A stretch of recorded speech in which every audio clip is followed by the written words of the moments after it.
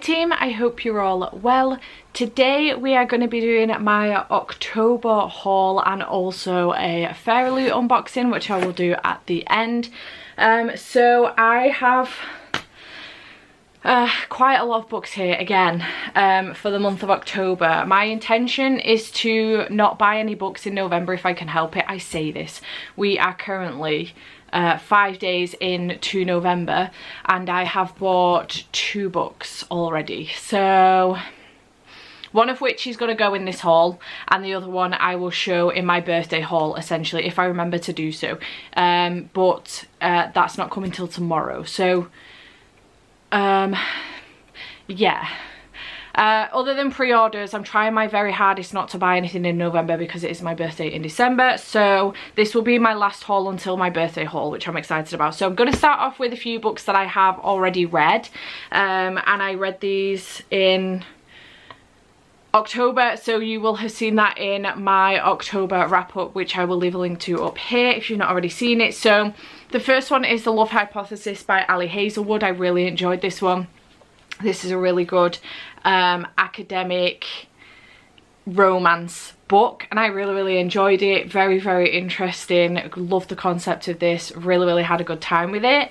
I'm not going to go through the synopsis of all of these books. If I can remember to do a brief rundown, if I know what they're on about, I will do, but otherwise we will be here forever. Then I have The Girls Are Never Gone by Sarah Glenn Marsh. I really enjoyed this one, actually. This is a YA horror and it was really good and I really did enjoy it. It was very good indeed. Would recommend it. Has like a podcast in it as well, kind of think like Sadie by Courtney Summers type vibes. Really good.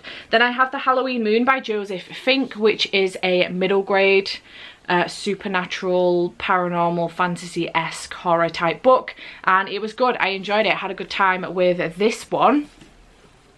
Then I have The Last Time I Lied by Riley Sager, which I really did enjoy. I thought this was fantastic. As always, it's a thriller, horror-esque type book, and I really enjoyed this one. I have The Secrets of Camp Whatever by Chris Grime, which is a middle grade graphic novel, and this was actually such a surprising book for me. I really loved this one. I'm very excited for the next one to come out.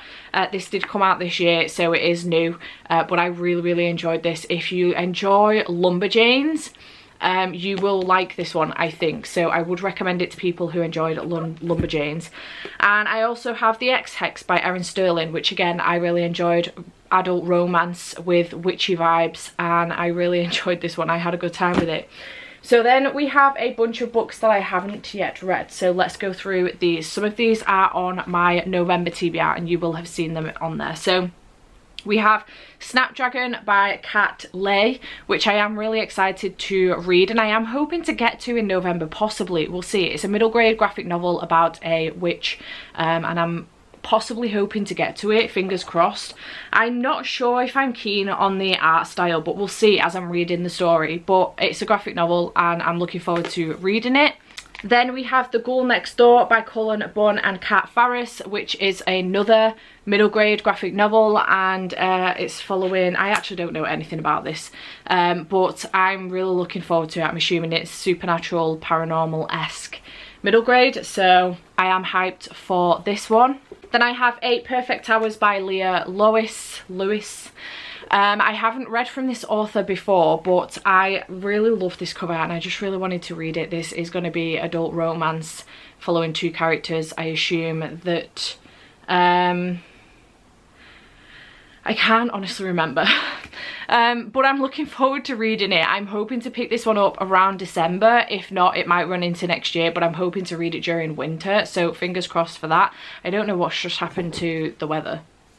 Dark clouds are rolling in, so that's fun.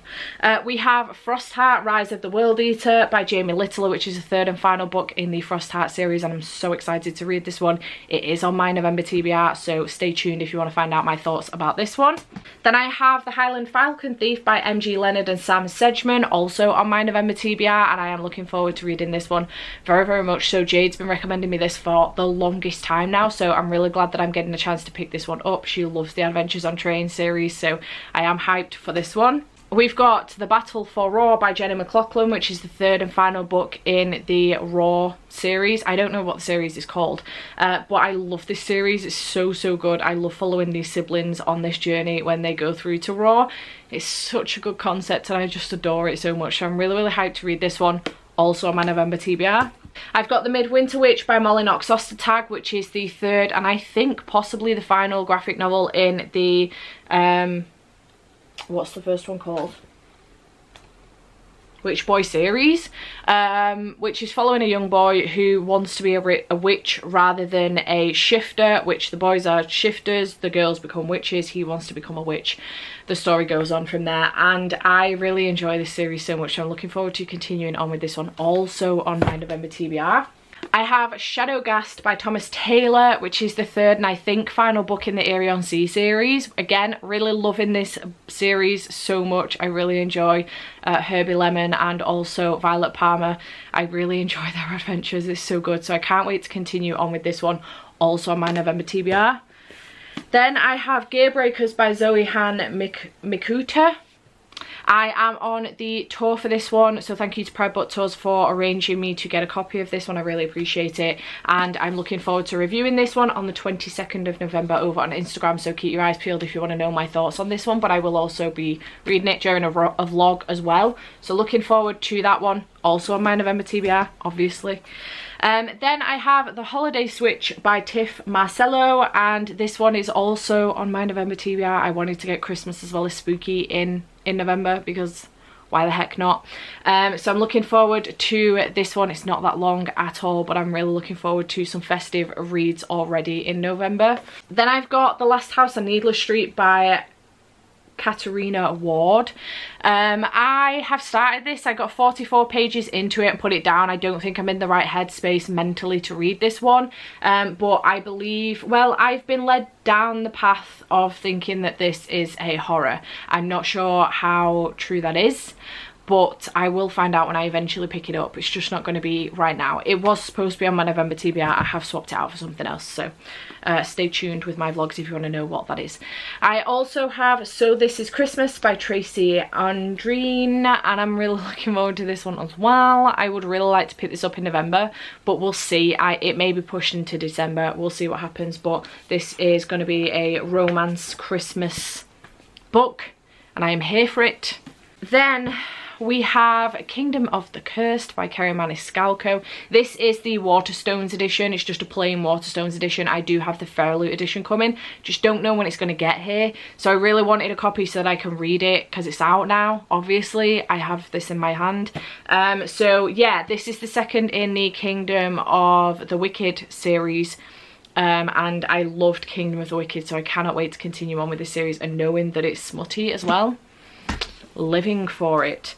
I have Under the Whispering Door by TJ Klune. This is the Waterstones signed edition. I am also getting the Illumicrate editions of this and The House in the Cerulean Sea, so I can't wait to get those, but this does have sprayed edges. It also has a bookmark in it and these gorgeous end papers, and it's signed by TJ Klune as well.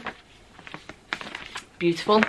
So I am looking forward to reading this one. Everyone's telling me I'm gonna absolutely love it, and I cannot wait to pick it up. I'm hoping I get the chance to do so very, very soon.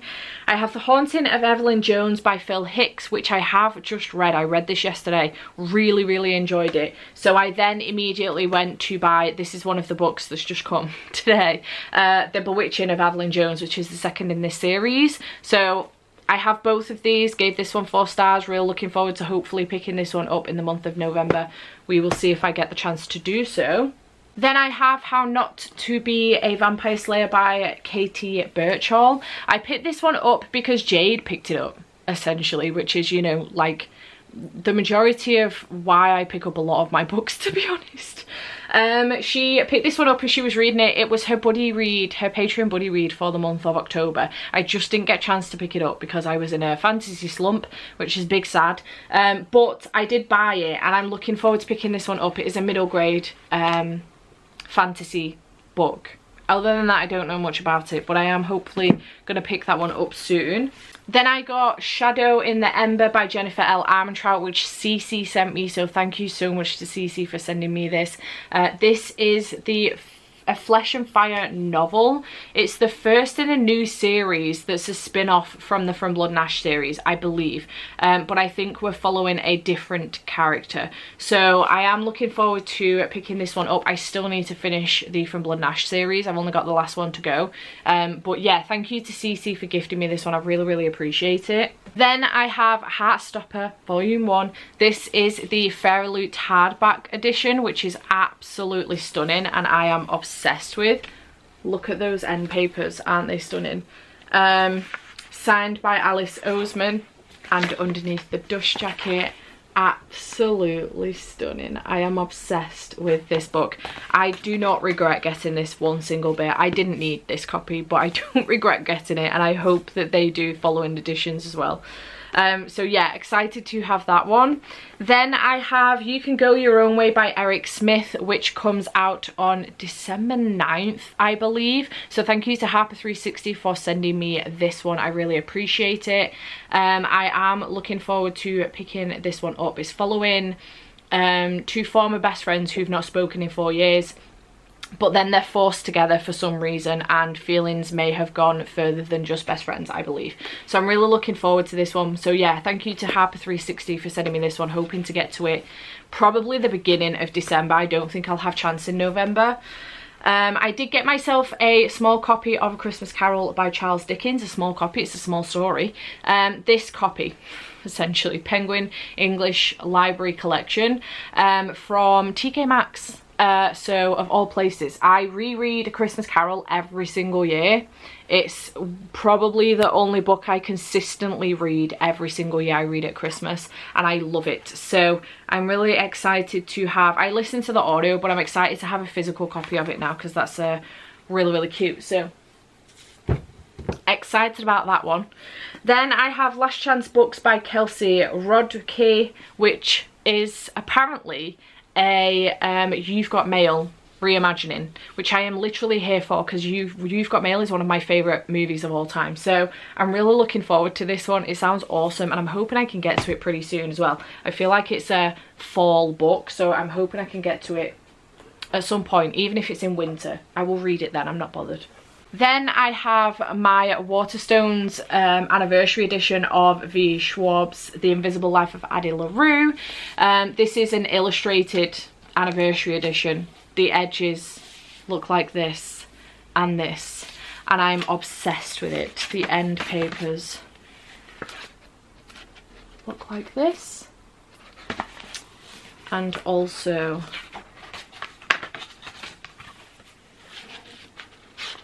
this, and underneath the dust jacket it looks like this. I'm obsessed with this edition.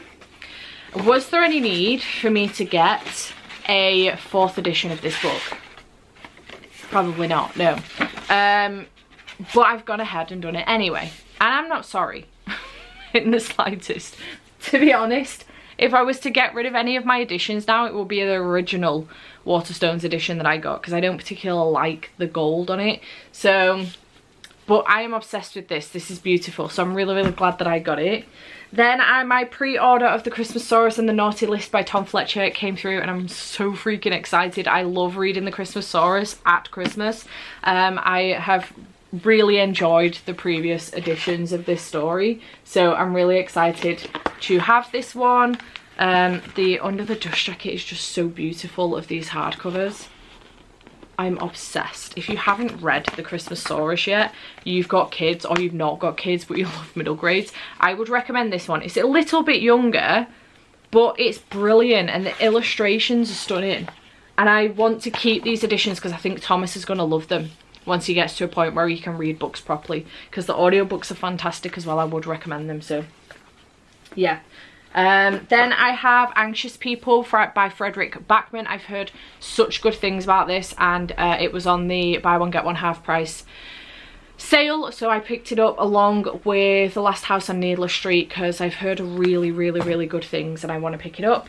Then Joe Pollard sent me For Your Own Good by Samantha Downing. So thank you so much, Joe, for sending me this one. This is a thriller that I've heard incredible things about. I believe it's dark academia type book, and I've heard really good things, so I wanted to get a copy of this one. I think the US cover is so much nicer than this one. I'll show a picture of it. I just think it's so much more thriller-esque. I don't know.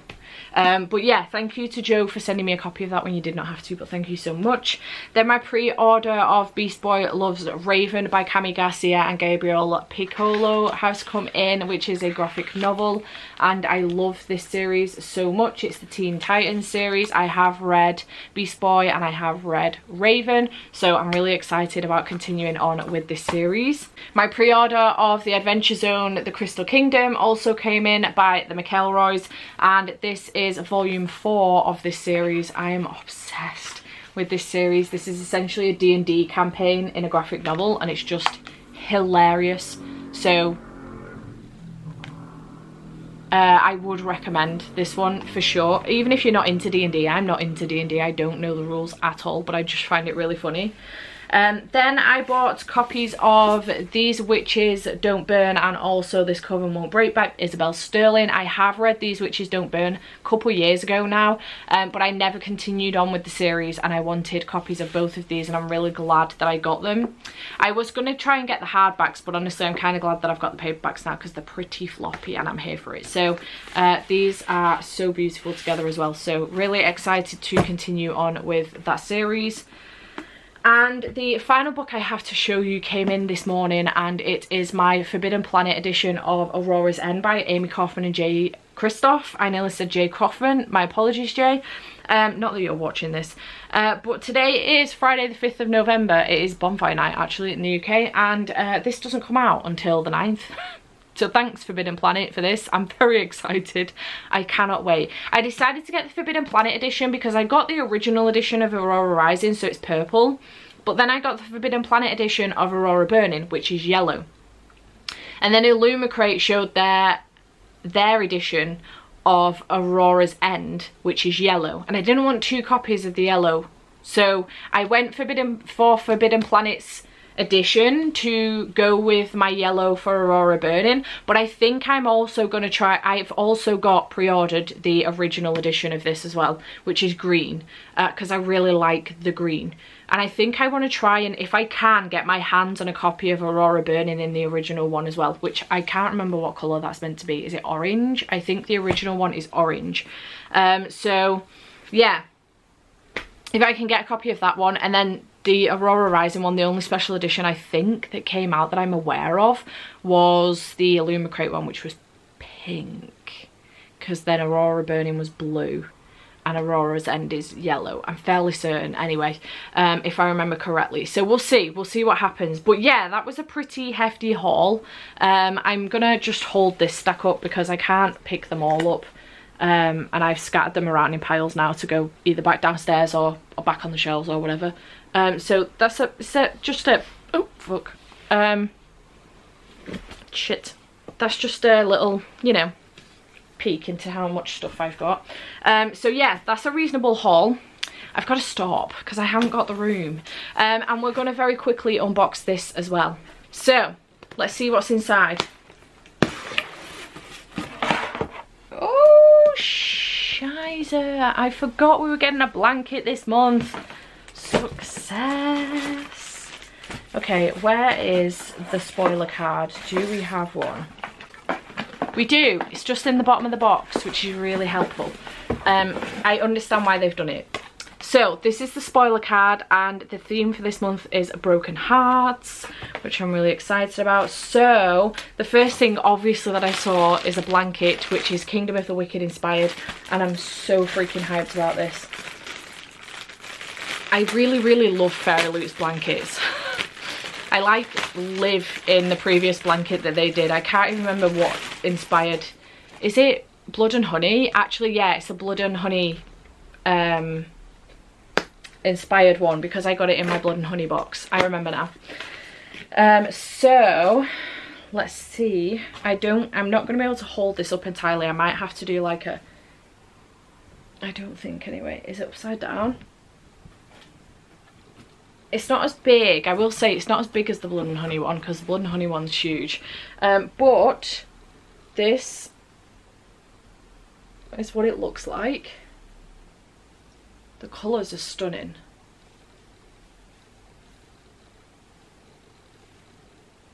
So it's a snake all the way down in, is it in a knife, a sword? Oh yeah, it's in a sword. So Kingdom of the Wicked inspired blanket. I'm just going to put that, it's shedding all over me, but I'm going to put it over my lap because I'm cold.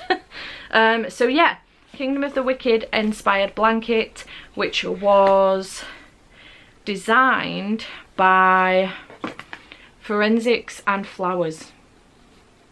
Nice. Then we have this envelope which says Once Upon a Broken Heart character cards, designed by Morgana. Oh my goodness, these are stunning. Okay, so this is the back of the character cards, and then on the front we look like this. These are beautiful. The gold detail on these is stunning. Oh my goodness, she's gorgeous. Holy crap. Oh wow, she's beautiful. Are they tattoos?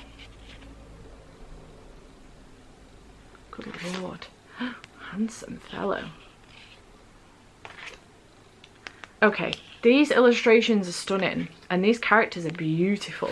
How does a book have this many beautiful characters? Okay, I'm here for this. I'm very excited. Stunning. Nice. Then we have an Addie trinket tray. I love Addie LaRue. It was my favourite book of 2020. I'm so excited.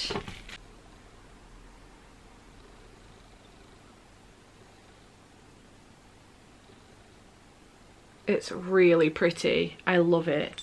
Very nice. And then we have, it's a viper's nest. See that you have the strongest venom.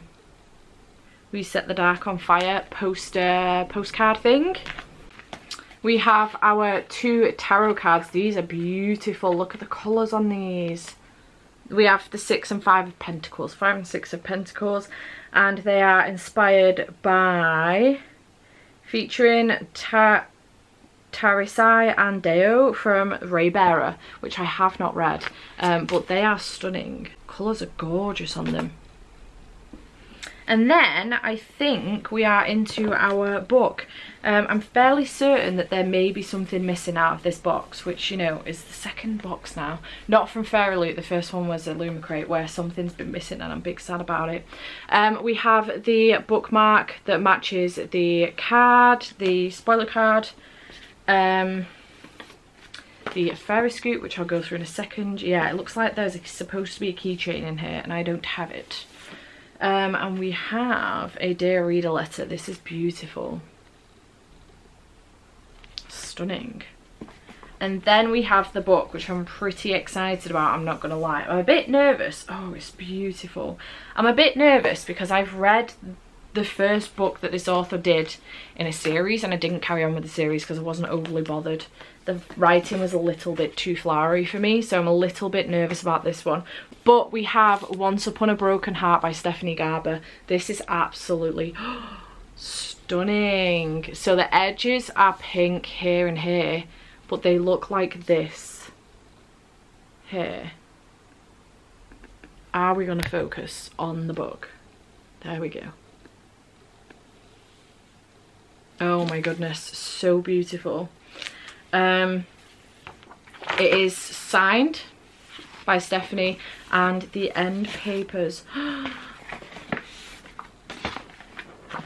they are beautiful. Holy crap.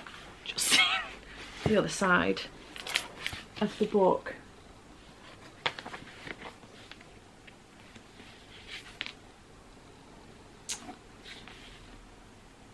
The Ballad of the Archer and the Fox. Oh my goodness, this book is stunning. And this is the inside of the dust jacket. Oh Lord. Well, I'm pretty excited now, I'm not gonna lie. This is a stunning edition. Okay, what's this about? Never make a deal with fate. For as long as she can remember, Evangeline Fox has believed in happily ever after. Until she learned that the love of her life is about to marry another, and her dreams are shattered. Desperate to stop the wedding and heal her wounded heart, Evangeline strikes a deal with the charismatic but wicked Prince of Hearts. In exchange for his help, he asks for 3 kisses, to be given at the same time and place of his choosing. But after Evangeline's first promised kiss, she learns that bargaining with an immortal is a dangerous game, and that the Prince of Hearts wants far more from her than she's pledged. He has plans for Evangeline, plans that will either end in the greatest happily ever after or the most exquisite tragedy. It sounds so good. Oh, you know what? I'm actually here for this. I'm very excited about this. So yeah, very hyped indeed. Let me just double check that something's not fallen out of the box while I've been taking stuff out. So yeah, just the keychain that I'm missing out of my box, which is absolutely fine because it's meant to be Greek mythology inspired. It's inspired by Lore by Alexandra Bracken, which I haven't read anyway.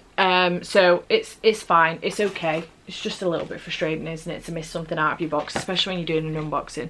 But it is fine. But yeah, I'm loving this trinket dish, and these tarot cards this month, stunning. But yeah, and the blanket as well, and these cards as well for Once Upon a Broken Heart. Amazing. So nice, exciting times. So that is everything for me to unbox for you. Hello, adding a little bit onto this video because we have a couple more boxes here from Illumicrate, so I might as well unbox them during this video, seeing as this is a haul and unboxing video. And yeah, I'm excited. I do have a code for Illumicrate if you would like to get a discount. It's on the screen here, and also I will leave a link to both Illumicrate's website and my discount code in the description box down below, so you can go and check them out if you wanna. But I'm not sure what's in at least one of these boxes, but I'm fairly certain the other one's either my TJ Clune set or the graphic novel set, because I got both. I've been getting all the books from Illumicrate recently because why the heck not? And I'm really excited for either one. Okay, I think it's the graphic novel set. Okay, so I got both of the graphic novels that Illumicrate did. You could get them separately, but I decided to go for both of them. The first one is Extraordinary by V.E. Schwab. I love the Villains series, and this is a Villains story by V.E. Schwab as a graphic novel, so I'm really excited. So pretty. I am hyped. I'm not sure who, oh, it's signed. Pretty. I'm not sure who this one follows, but I'm excited. It looks really good. So yeah, I'm really excited about this one. I cannot wait to give this a read. And then the other graphic novel is Lore Olympus Volume 1 by Rachel Smith.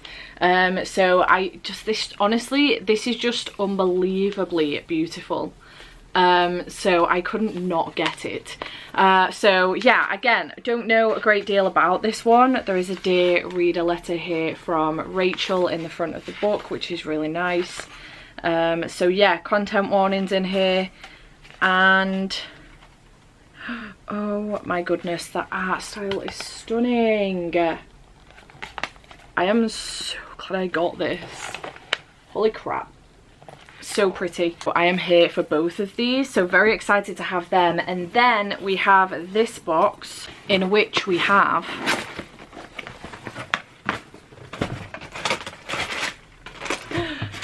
my TJ Clune books. Excitement. What a day. I'm so excited. Okay, so I did get the TJ Clune pair of books, The House on the Cerulean Sea and Under the Whispering Door. So this is The House on the Cerulean Sea with these sprayed edges, which are absolutely stunning. I have already read, oh my goodness, have already read House in the Cerulean Sea and absolutely loved it. Under the Dust Jacket is so beautiful.